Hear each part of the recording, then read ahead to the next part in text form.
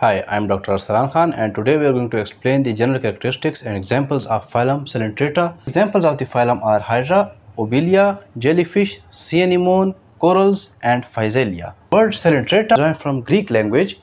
The Coelenterata is derived from two words, coleo and entrata. Coleo means hollow and entrata means intestine. So these animals bear hollow intestines or gastrovascular cavity. While the second word means nettle sting. Nettle sting means annoying sting, so these have poisonous stinging capacity. Animals have poisonous stings for their protection, and area means connected with, so these are connected with the poisonous or annoying stings. Nettle means annoying. The next character is aquatic. These are all aquatic and exclusively marine. So Phylum Coelenterata are all marine. These are diploblastic and the body is composed of two layers, the ectoderm and endoderm. The outer layer is called ectoderm, inner layer is called endoderm. These are radially symmetrical and can be divided into two or more compartments, equal halves, by the apparent or imaginary line. These are all multicellular animals and belong to the class Metazoa. Next character is nematocysts. Nematocysts are the organs of offense and defense. In case of the coelentrates, the mouth bears the tentacles. These are the tentacles arising or projecting from the mouth, and these tentacles have cells called nematocysts. And these nematocysts are called stinging cells, or these are organs of offense and defense for reproduction of these animals. In case of coelentrates, mouth is present, anus is absent. Next is intron. This is the hollow cavity. This is called intron or gastrovascular cavity. Gastrovascular cavity. And this is the only cavity present in these coelentrates. So this is the coelom or body cavity in the coelentrates, which is also referred to as gastrovascular cavity or intron, because digestion of food occurs here. Next is the mesoglea. Know that the animals bear two layers. The outer layer is called ectoderm. The inner layer is called endoderm. And the ectoderm is for protection of the animal. For example, the tentacles are arising from this ectoderm, while the endoderm, it helps in the digestion of food. And in between these two layers is a region which is non-cellular, or we can say which is non-living material, and it is called as mesoglea. So this is basically the layer or the material present between the two layers, the ectoderm and endoderm, which is non-cellular and non-living, is termed as mesoglea because it is present in the middle layer. Next character is the feeding zooids. In some cases, for example, we can say the Obelia. The Obelia live in colonial form, and certain animals are Obelia. These help in the nutrition for the whole colony, for the entire colony. These are responsible to provide the nutrition, and these are also called as the feeding zooids. Next is the carnivorous. These eat animals, the larvae of fish,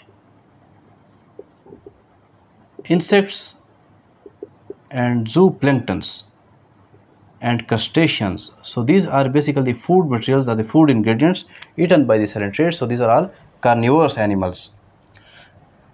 Next is the locomotion. As far as locomotion is concerned, so there are two types of animals are base of locomotion in coelentrates. These are immotile or sessile, and others are motile. We can say that the Obelia and corals, these are sessile animals, and these are usually attached to the rocks in the sea, while the jellyfish, Hydra and physalia, these are all motile due to presence of specialized locomotory organs. Next is respiration and excretion. The coelentrates lack respiratory and excretory system, and respiration and excretion occurs through general body surface by the process of diffusion. So again, these animals are deficient in respiratory and excretory organs. Now we'll consider the important animals from the coelentrates. First one is Physalia pelagica.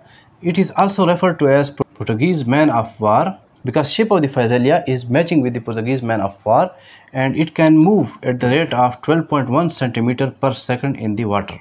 Next is the jellyfish. Some of the jellyfish are also poisonous, having stings. So some of the jellyfish, these are poisonous and bear major threat and health hazard to the divers and swimmer in the aquatic environment. So jellyfish are considered as dangerous animals. Jellyfish can move. It is the fastest coelentrate, and it moves by jet propulsion method. Jet propulsion method. What is jet propulsion method? In case of jet propulsion method, the water is ejected from the mouth of the jellyfish, and the jellyfish moves in the backward direction against the flux of water in the form of jet. For example, in case of jet, it is ejecting its fuels and gases and it moves in the opposite direction to the ejection. Similarly, in case of jellyfish, it ejects the water from its mouth and it moves in the backward direction, in the reverse direction. So this is called jet propulsion method. Next are the corals.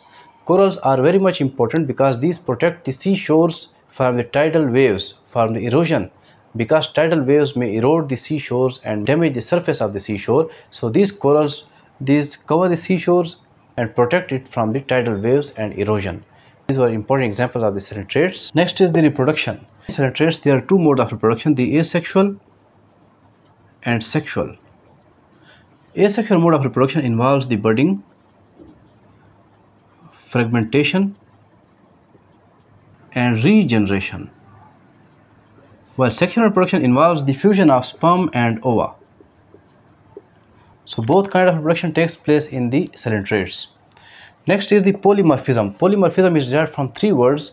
Poly means many, morph means form, and ism means phenomena. So this is the phenomena in which an individual can exist in two or more forms. For example, in cnidaria, the cnidaria exist in two forms. The first is called polyp, the second form is called Medusa. Polyp is tubular shape. For example, we can see in this diagram that the animal is tube-like or spherical or cylindrical in shape. So this is called polyp, while Medusa is umbrella-like. Polyp is the form which is nutritive in nature, while Medusa is reproductive in nature. And the individual which is occurring in polyp or Medusa form, this individual is called zooid. So the polyp zooid are nutritive, while the Medusa zooid are reproductive in nature. Next is the metagenesis. Metagenesis is also called as alternation of generation. In case of cnidaria, the reproductive organs reverses. For example, the polyps derive the Medusa and Medusa again change into the polyp. So there is alternation of generation between the polyp and Medusa zooids, which alternate or which interchange from one form to other form. So this is the alternation of generation, are also called as metagenesis. Next is the use of cnidaria as decorative material. For example, corals.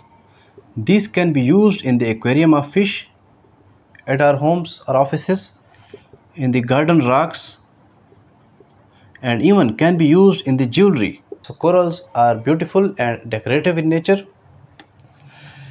Next is reproduction mode. So these are usually hermaphrodite. The animals belonging to the phylum Cnidaria are usually hermaphrodite. Male and female reproductive organs are present in the same animal, and this animal is also called as monoecious.